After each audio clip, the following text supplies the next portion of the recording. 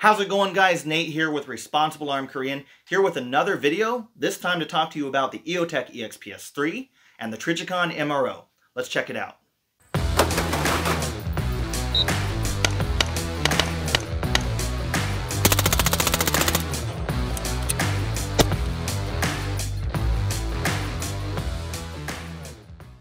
The Trijicon MRO and the Eotech EXPS3 are two extremely popular optics on the market today. Brand names of Trijicon and Eotech hold weight when it comes to being able to discern whether or not those optics will hold up under extreme conditions. So you can buy with confidence when it comes to those brands. The MRO has a 2 MOA dot, or approximately 2 inches at 100 yards. It features 50,000 hour battery life on a middle setting of 3. Now, I will tell you that 3 is only good really for indoors, so you are going to be running that at probably a 4 or 5 in daylight. So your battery life does go down a little bit, but if you're leaving it on overnight, setting 3 is fine, and you can just leave it on. It has an insane amount of battery life. It has a top-mounted adjustment knob with a shutoff between setting 2 and 3. It has 2 night vision compatible settings and 2 low light settings, and then 4 daylight settings. Now the MRO is a relatively lightweight optic. It weighs in at about 7.5 ounces in the Patrol configuration. Now the Patrol does have a QD mount, it has lens caps, and it has a kill flash. So I assume that the non-Patrol model will weigh a little bit less, but the Patrol model weighs 7.5 ounces. One of the very apparent things when you're looking at the MRO is the fact that it has a larger objective lens. Looks kind of like a bell. The front objective lens is 25 millimeters, which compared to most micro red dots, which are 20 millimeter. Now, what does this mean? For the end user, it means that you have a wider field of view, but it also comes with a little bit more parallax. It has a slight magnification that you probably can't tell the difference, but at the edges of the optic a little bit.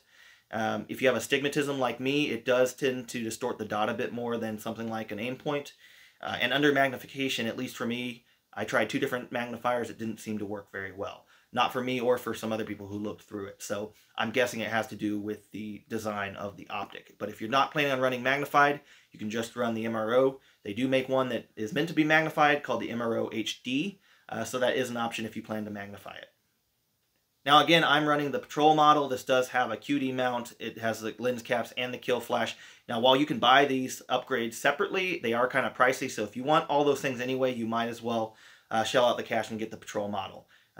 But you can get a basic model that just comes with either a low mount or an absolute co-witness mount for the MRO, and you don't have to worry about getting all the fancy upgrades if you don't need them. Now let's go ahead and talk about the Eotech EXPS3. Now the Eotech reticle is a 65 MOA circle with a 1 MOA dot. One of the nice things about this reticle is it can actually be used as a rangefinder. 65 MOA is about 5'8" at 100 yards, approximately the height of a person. So if you can put the person's head at the top of the ring and their feet at the bottom, they're about 100 yards away. From the dot to the bottom of the ring is about 200 yards. From the dot to halfway to the ring is 300 yards. And from a dot to a quarter of the distance to the ring is about 400 yards. Now, the other nice thing is if you have the Eotech zeroed at 50 yards, then the bottom of the ring is your holdover at 7 yards. Now the Eotech has a battery life of 1,000 hours on one CR123 battery. That isn't very high, but it does come with an auto shutoff. If you hit the up button last, you'll have 8 hours before it shuts off. If you hit the down button last, it'll have 4 hours before it shuts off. The Eotech has 20 daylight settings and 10 night vision settings. It also has side-mounted buttons for use with a magnifier. Since it's the EXPS3, it has the side-mounted buttons. If you're not running a magnifier, there are other models that have the buttons on the back. Now let's talk about weight. The Eotech EXPS3 weighs in at over 11 ounces, so it is a little bit heavier, and especially if you're running a magnifier with it, it is heavier. Now, if you're going for the lightest weight build, you want to take that into consideration that the Eotech may not be the best option for you. If you aren't really concerned about weight or you're okay to sacrifice a few ounces, then the Eotech is a great option. One of the biggest advantages of the Eotech, in my opinion, is the large viewing window. It has an extremely wide field of view, which is really nice when you're running it. One of the other things is that because it's a holographic sight, it doesn't have to have any reflexive coatings on the glass, so it's a very clear picture. The design of the Eotech also means that it doesn't really mess with my astigmatism, which is really important for me. So if you have astigmatism, I recommend checking out an Eotech because it may not distort for you but everyone's eyes is different. But you should check it out before you buy a red dot without looking through it. Let's go ahead and talk about the differences between the Eotech EXPS3 and the MRO.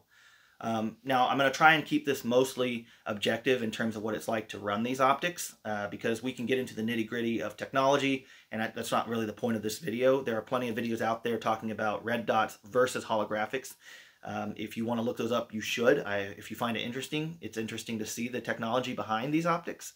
But suffice it for this video, the Eotech is a holographic, the MRO is a reflex. One of the biggest differences, like we talked about, is the reticle, a dot versus a ring and a dot. In terms of speed of picking it up, the ring and dot is faster. Your eyes simply pick up the larger, brighter reticle faster than they do a smaller dot. But some people complain about it being a little bit busy within the viewport. So if you like to keep it simple stupid, you can go with the MRO, which just has the basic dot. In terms of batteries, both run off of kind of uncommon batteries, a CR123 for the Eotech EXPS3 and a CR2032 for the MRO. Now, right now, with the way the world is, you can find batteries. If you're trying to build something for like an end-of-the-world kind of situation, or if you're maybe going overseas, if you're a contractor, or if you're going to be somewhere where you need to have common batteries, then you may want to look at something like the Eotech 512, which takes AA batteries, or something like a Comp M4, which is an aim point, takes AA batteries, or a Comp M5, which takes AAA batteries. Magnification. So again, I talked earlier about magnifying both of these optics, and that the MRO did seem to distort a bit more. I had two other people look through a magnifier with the MRO in front, and they noticed a distortion. The Eotech, however, it looks really good under magnification. So if you are planning on running a magnifier, I do recommend looking through the MRO with your magnifier if you can before buying one, if you are going to go that route. If you are running a magnifier, though, it's hard to beat the Eotech under magnification. Now, talking about price points, the MRO Patrol comes in at around $650-ish, somewhere in there, depending on where you buy it from. The Eotech EXPS3 comes in around $670 to $680, depending on where you buy it from. Of course, these are retail prices, so it is pricey. But again, you're paying for a name brand optic. They do offer, I wouldn't say budget-oriented options, but they're more entry-level options. The MRO without the Patrol package, you can find anywhere from $400 to $450, and the Eotech 512 can be had for around $460. Final thoughts on the Eotech and the Trijicon. Guys, just like anything else, when you're reviewing two comparable products in terms of quality, it comes down to advantages and limitations of that product. So, if you're trying to build something lightweight and you want to keep it simple, and you want something that's going to have a high battery life, then something like the MRO is going to be perfect for you. If you would like to have a reticle that's a little bit more versatile, can be used as a rangefinder, and particularly if you're going to be magnifying it, or if you have astigmatism, then the Eotech is a great option. Just know that the trade-off is the low battery life and the heavier weight.